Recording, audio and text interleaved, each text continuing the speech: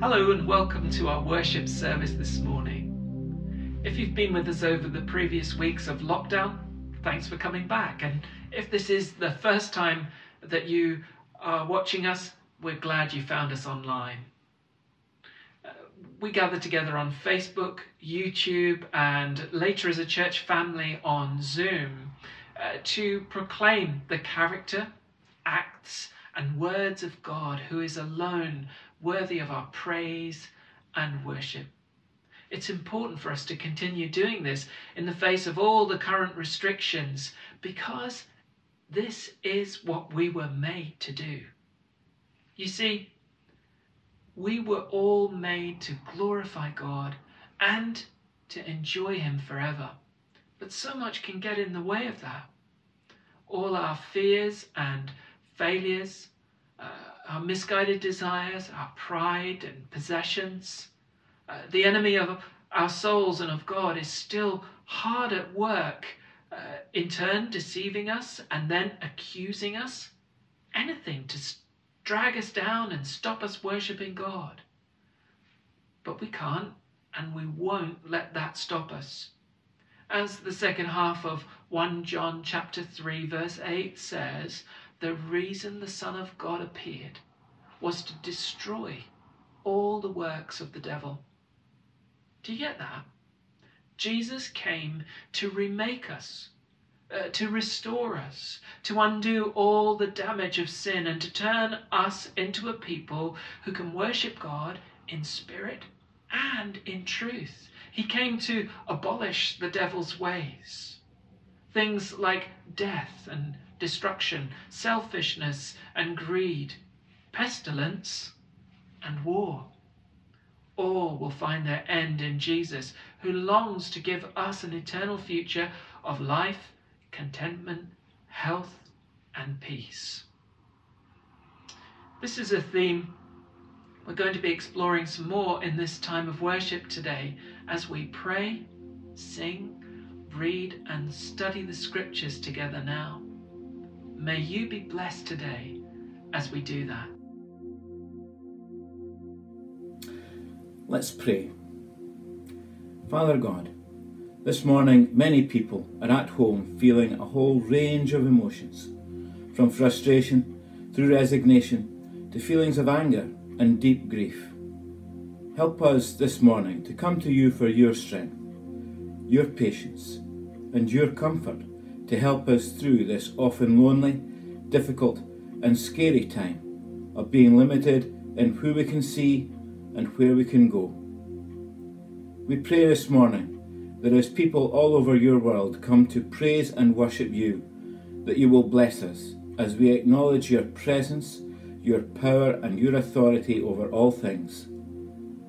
The one who is in us is far greater than the evil that is in this world. Amen.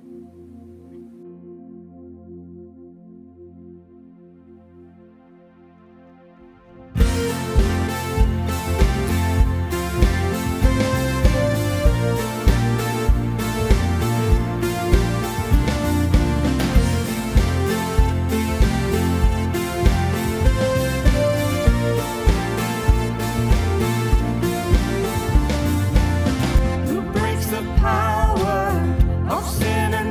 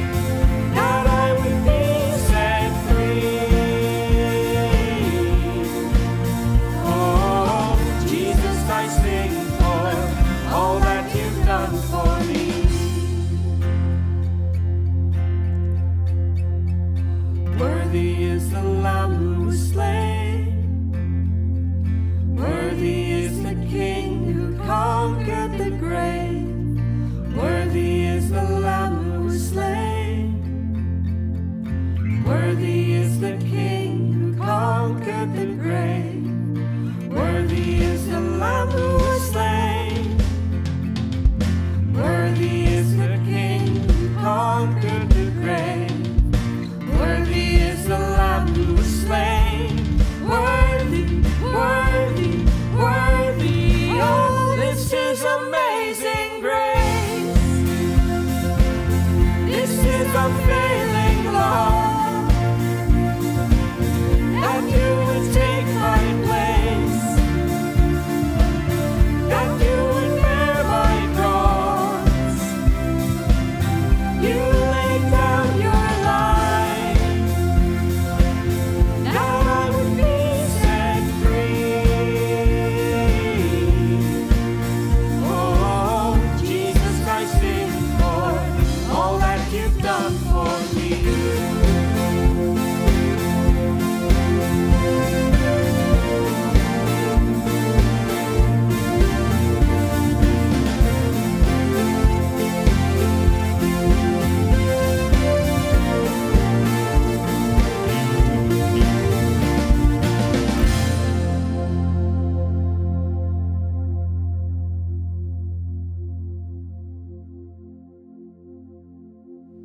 Well, good morning. Here we are in my wife's greenhouse, and I'm going to be talking this morning about being strong.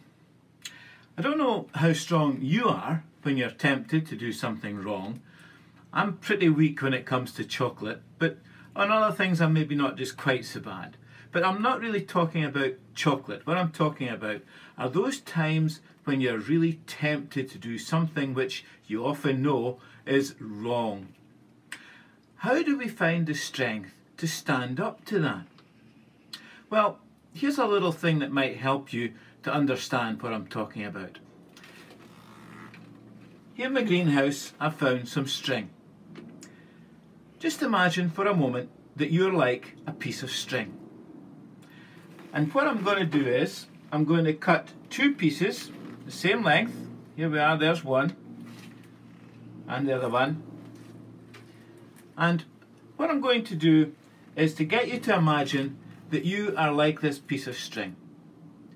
Do you think this piece of string is strong enough to stand up in a tub on its own? Well, no. And that's a bit like us, because on our own we don't have the strength to stand up when things get tough and we're tempted to do wrong. So how can we do something about that? Well, if we add a bit of glue, some of this, to the piece of string, like this, and like Blue Peter, I've got one already prepared. If we add glue, then we will add strength to that bit of string.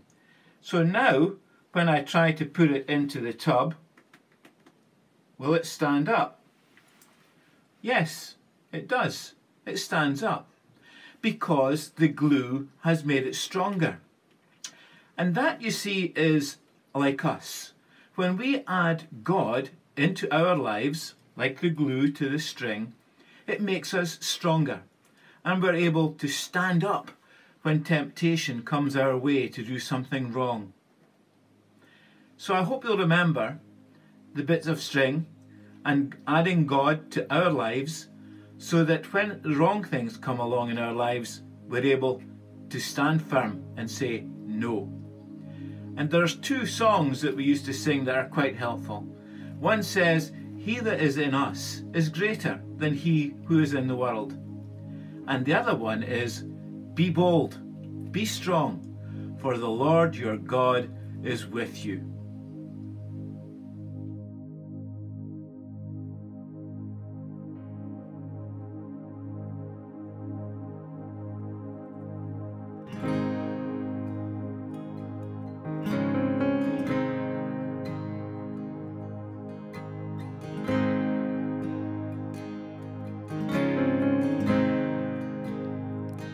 I love you, Lord. Oh, you're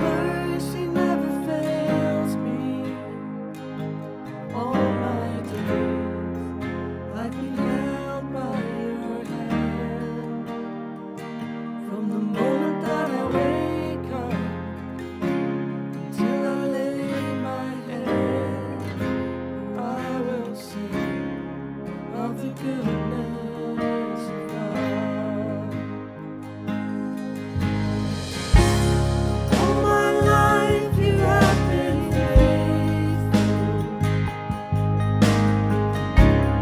All my life you have been so good.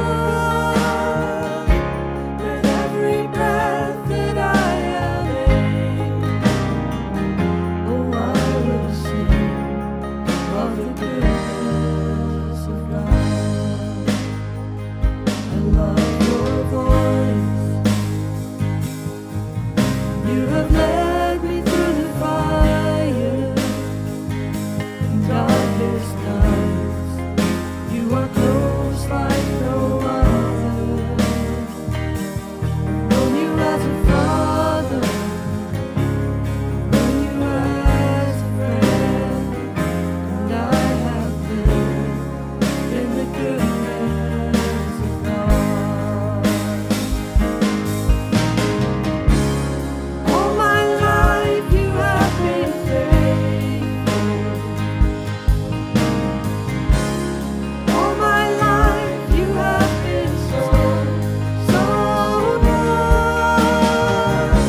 With every breath that I am able, oh, I will sing of the goodness of God. Your goodness is running after, it's running after me. Your goodness is running after, it's running after me. With my life laid down, I'm surrendered now. I give you everything. Your goodness is running after, it's running after me. Your goodness is running after, it's running after me. Your goodness is running after, it's running after me. With my life laid down, I'm surrendered now. I give you everything. Your goodness is running after, it's running after me.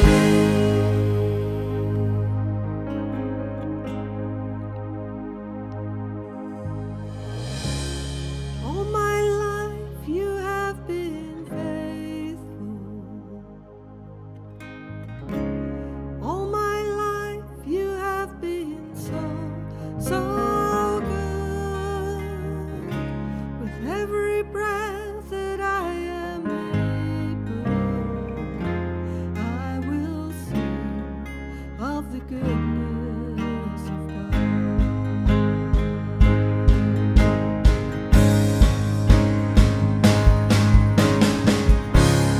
All my life you have been faithful.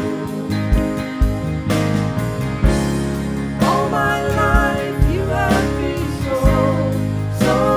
good. With every breath that I am able, oh, I will sing of the goodness of God. I will sing of the goodness of God.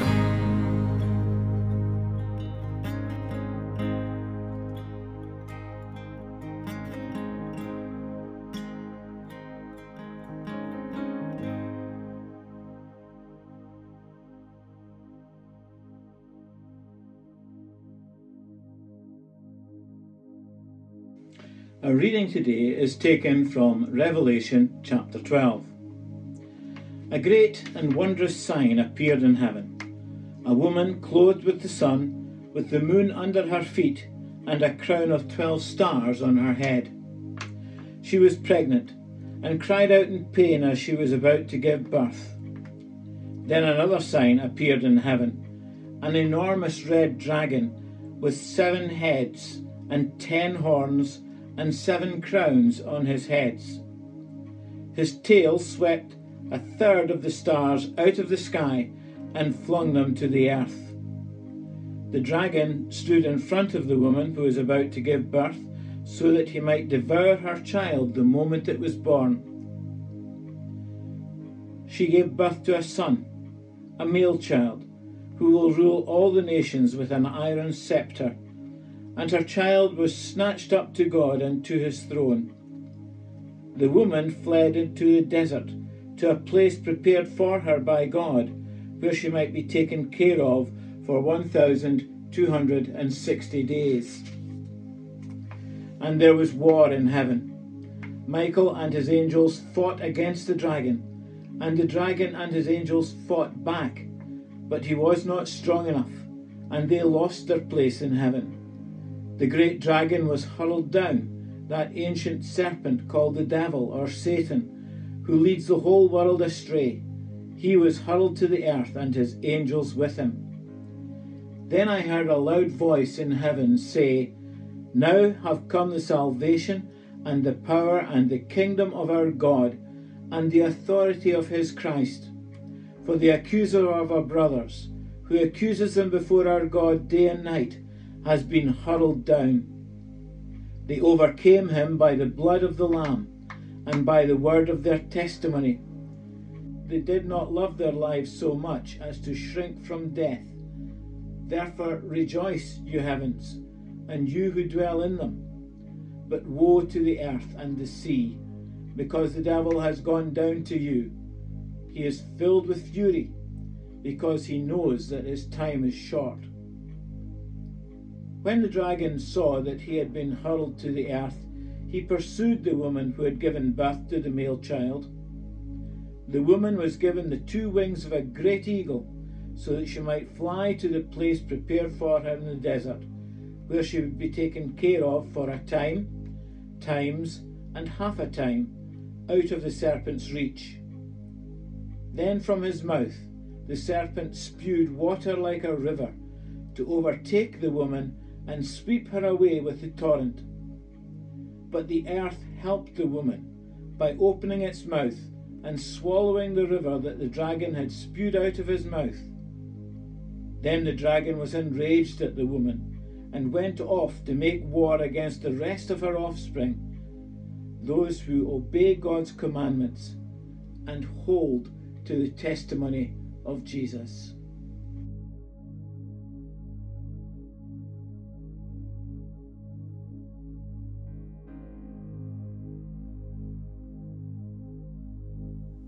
Today we're heading back into the book of Revelation. If you've been part of the Bridge of Dawn Baptist Church family for a while, you'll know that we've been exploring this mysterious vision together since late last year.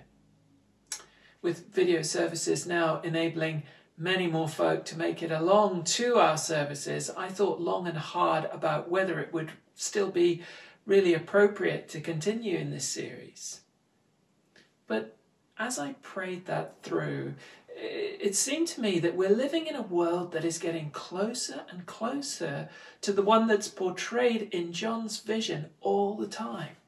An unpredictable and often uncomfortable world where the things that are going on, wars, natural disasters, economic woes, political upheavals and pestilences, raise all sorts of questions for us.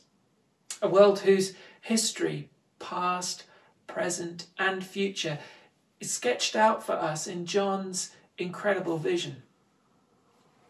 So if you're struggling with questions about the world, about life and the future just now, the book of Revelation is actually a very good place to look for answers. But to do that, we need help both in understanding what it's saying to us and in applying the truths it offers to our lives in the here and now. The chapter we're looking at today is a very good example of this. A vulnerable woman at a time of crisis, a great dragon wreaking havoc, a cosmic battle, an angelic army, and a special boy child. Just as it seems they are completely finished, the child is taken to heaven and his mother escapes certain destruction with great eagle wings. It sounds like the pitch for a great fantasy movie. Some incredible combination of Lord of the Rings with Star Wars. To make sense of all this and find its application for our lives, we need to remember the keys for understanding John's vision that we have learnt so far. 1, John relates what he sees in the order in which he sees it, which is not necessarily the order in which it all happens. 2, what he sees is most often symbolic of something deeper. It's a visual representation of what it points to. 3, the key for understanding the symbols and all that they point to are the Old Testament scriptures. And 4thly, the vision is recorded to encourage and bless the people of God wherever they are, at whatever time in history they are living.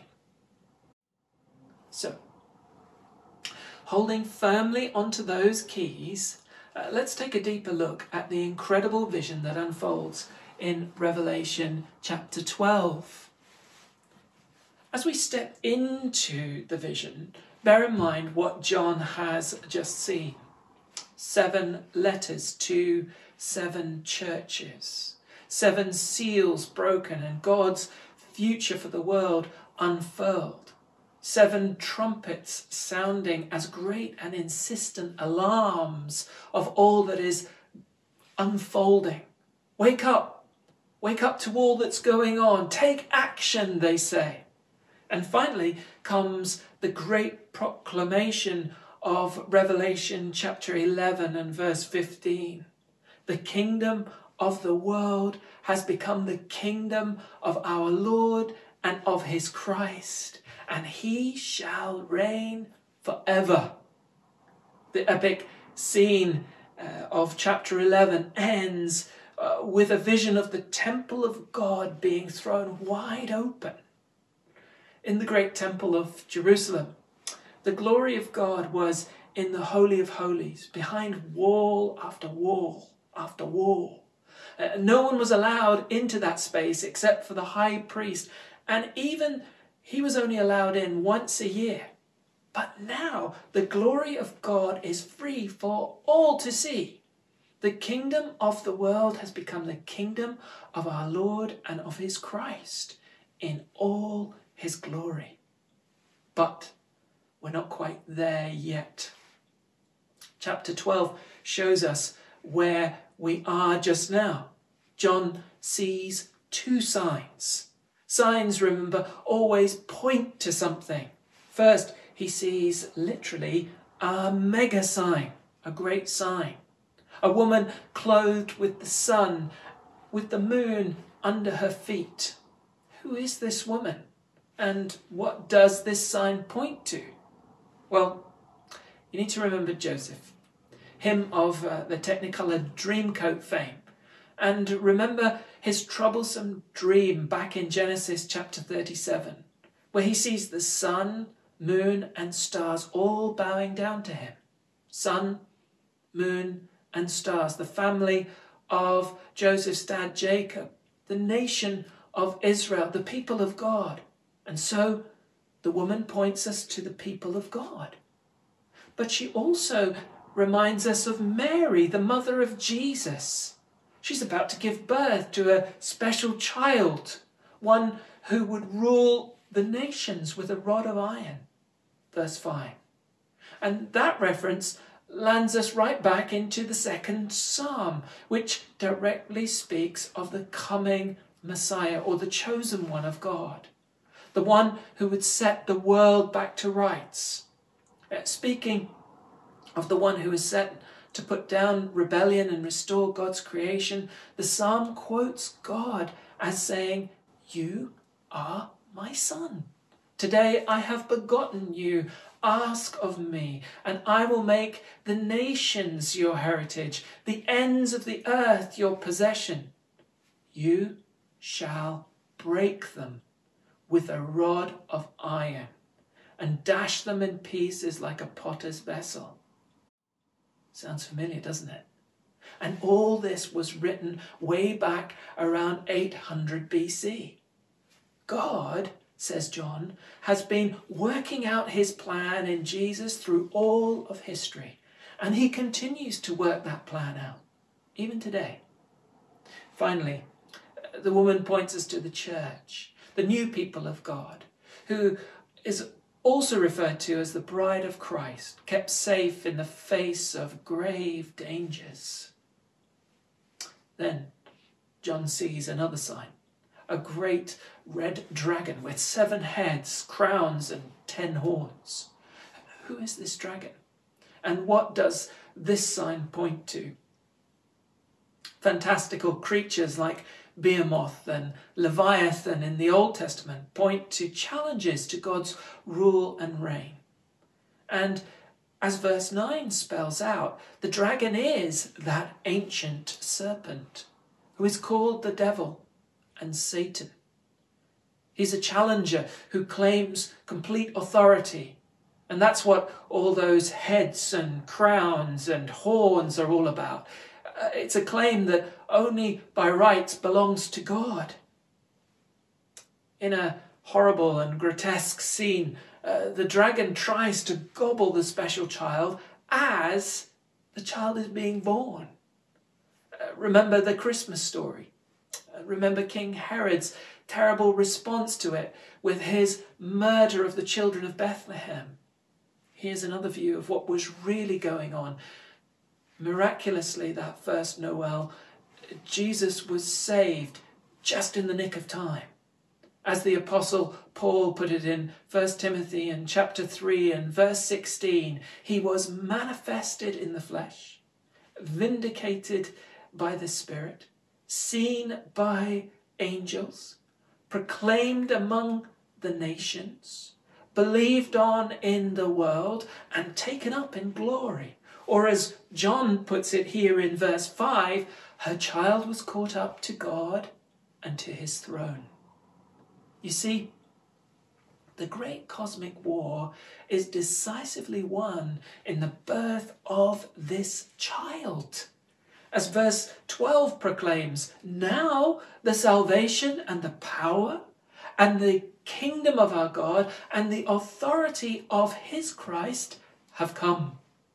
Now, 6 times in these verses of chapter 12, we're told that the great dragon has been thrown down, overthrown, as Jesus himself proclaimed in Luke chapter 4 and verse 21. Today, this has been fulfilled. Now. So here then is the thing. If this is the way it is, and it is, why is the world the way it is? John's vision explains why. See verse 12. Woe to you, O earth and sea, for the devil has come down to you in great wrath, and he knows his time is short. The dragon is enraged at his defeat. His time is fast running out. So in a final act of vicious spite, verse 17 tells us, then the dragon became furious with the woman and went off to make war on the rest of her offspring, on those who keep the commandments of God and hold on to the testimony of Jesus. You see, he will do anything to stop this child becoming king.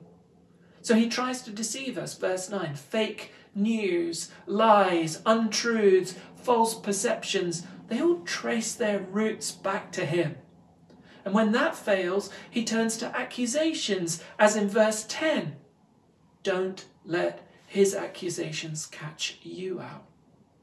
Now, imagine if one of us somehow stumbled across a sure cure for coronavirus, but decided to keep that cure to ourselves.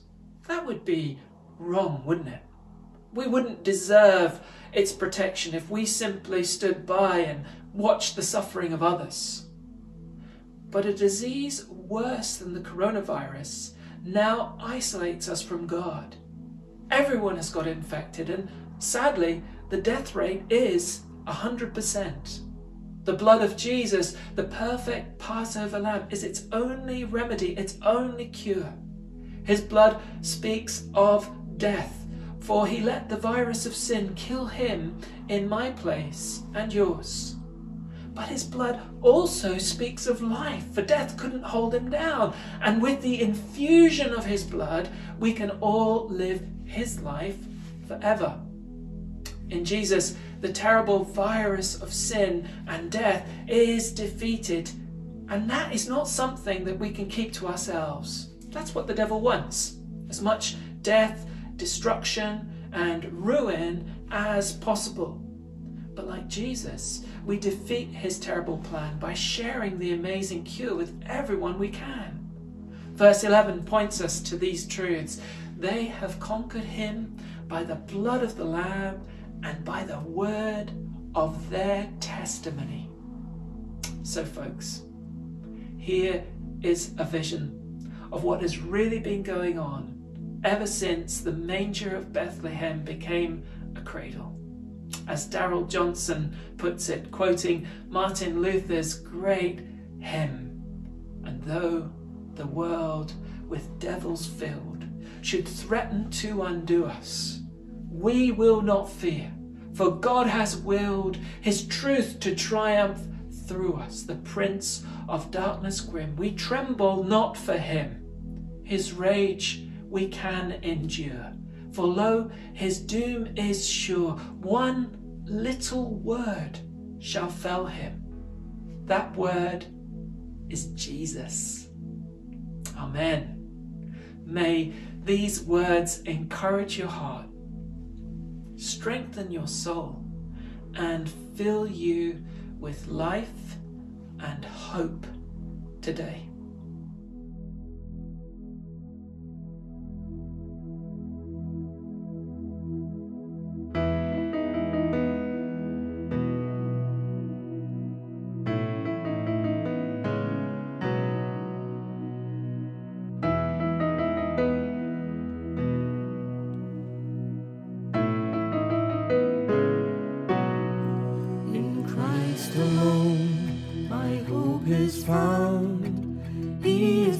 My strength, my song, this cornerstone, this solid ground, firm through the fiercest drought and storm. What heights of love, what depths of peace, when fears are still, when striving cease, my comforter, my all in all, here in the love of Christ I stand.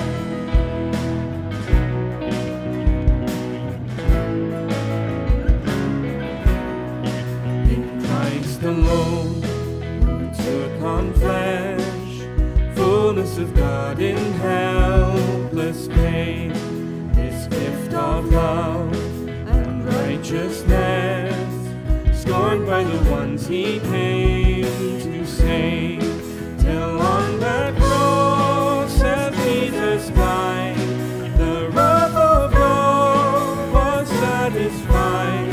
For every sin on him was laid, here in the death of Christ I live.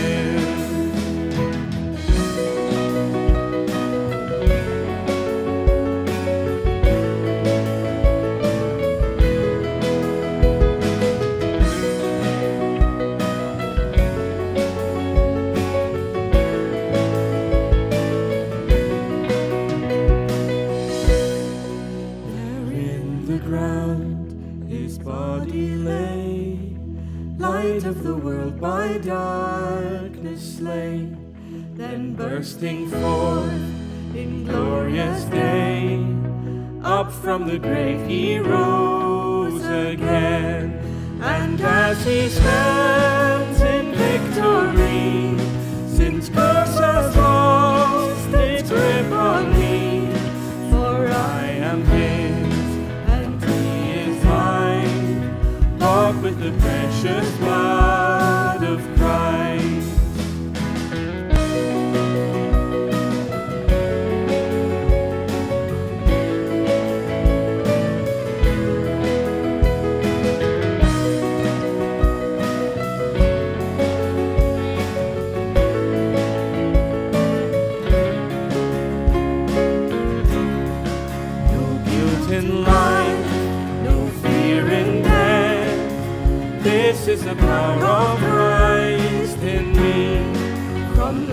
our strife to final breath. Jesus commands my destiny. No power of hell, no scheme of man can ever pluck me from his hand till he returns or calls me home. Here in the power of Christ I'll stand.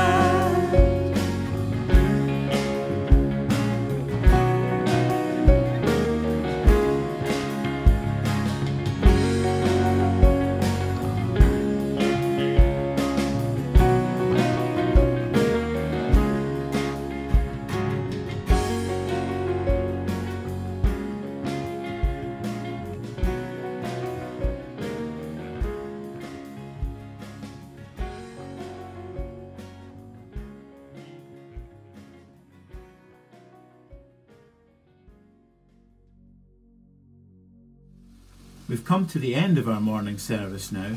Thank you for joining us, and we are very aware of how lonely and how isolated some people can be during this particular pandemic. So if you are in a situation where we can help, either spiritually or physically, then please get in touch with us. You'll find contact details on our website, which is www.bodbaptist.org.uk. And before I close with a word of prayer, please remember that we do have a Zoom prayer meeting which will be happening on Wednesday the 6th of May at 7:30 in the evening. Please feel free to join us on that occasion. Let's close with prayer. Our loving Heavenly Father, thank you for sending your Son Jesus into the world. We bring our thanks and our praise that the evil one has been forever defeated, and Jesus has been given all power and all authority here on earth as he has in heaven. We pray for all those who are struggling, whether with their health, their jobs, or their finances. Heavenly Father, bless us all and protect us from the attacks of the evil one. And now, may the grace of our Lord Jesus Christ, the love of God, and the fellowship of the Holy Spirit be with us all evermore. Amen.